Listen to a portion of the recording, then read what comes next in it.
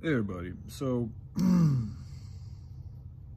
I just saw Teal Swan. She uploaded a video talking about relationships and stuff, and I left a comment on her mentioning how oftentimes I've noticed this is a recurring pattern that she seems to continue to perpetuate, is she seems to be blaming a lot of the issues with relationships strictly on men. And I do believe that, yes, we men have our part to play in that, but it's a two-sided, I mean, it takes two to tango, okay? It's not just the man, it's also the female. Just like it's not all these people like hating on feminism. No, it's both of us, bro. We're all fucked up. We're living in a sick society. We're all sick. We all got shit to deal with. And she made a video pretty much talking about how, oh, if you're an emotionally unavailable man, and it's like, let me just tell you, because I feel like that was largely directed towards my person and people like me.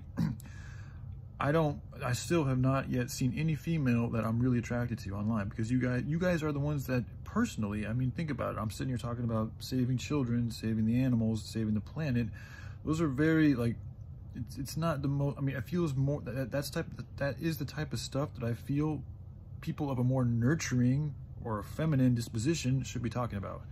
But the fact that I don't see hardly any, if any, females talking about that, in fact, I see much more men speaking about issues that females should be talking about, to me suggests reasons why a lot of men don't feel good about connecting with females, because it's like, you guys' emotions are all, you're just selfish. Like, I'm just being real with you guys. Like, it's a lot of selfish energy, and even my mother portrays a lot of this. Like, she likes having her things. She likes having very nice things. Like, and it's like, whoa, okay, it's actually not good if it's coming from a fucked up way. And like, that's the mojo I'm feeling is perpetuated by a lot of you females. You guys feel entitled to a lot of this shit that comes from really fucked up means. And at the same time, you're really not doing anything to speak on topics like the children, like the animals, like the planet, like the waters that are being continuously fucked up every single day by us. But then you want to point the finger at us males saying that we're the ones unemotionally available. And it's like, well, you could say that, but it's just because I don't feel like my emotionality can connect with other people's emotionality. If you don't, if what I'm saying does not make sense to you, if you can't even give what I'm doing a thumbs up, or you can't even send me a text and say, I appreciate what you're doing trying to save this planet and the animals and the waters, then I'm not going to be able to connect with you. It's that. I know what I fucking came here to do. This is ridiculous. We're literally killing endangered species at an alarming fucking rate because of the way we continue to produce and fucking these infrastructures. It's all about the infrastructure. And what have I been talking about for the last 2 years? Creating a new infrastructure. In doing so, we will be able to give these animals, these people, that are the children that are in need of help and medical care and shelter and all these things, protection. We'll be able to give all of them, and the waters and the earth, a place to be able to be safe and to heal themselves and to help each other and help themselves. Okay, because I don't see people really supporting that.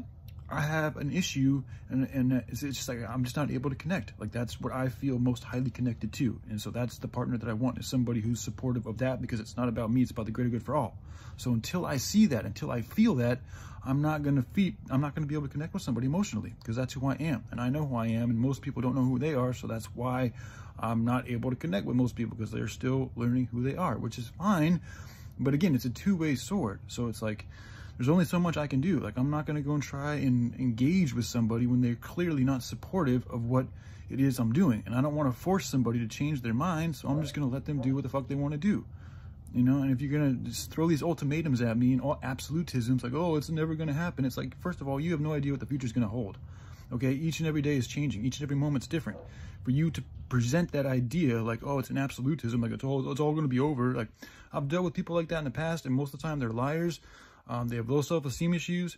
They don't really want to do anything to help anybody else out, and they just have issues, man. So like, that in itself is coming from a place of toxicity. So Teal Swan, you might want to take a look at yourself and examine what you're doing and why you're not, as a female, trying to help nurture the rest of life the way that you should be, in my opinion. All right, y'all take care. Bye.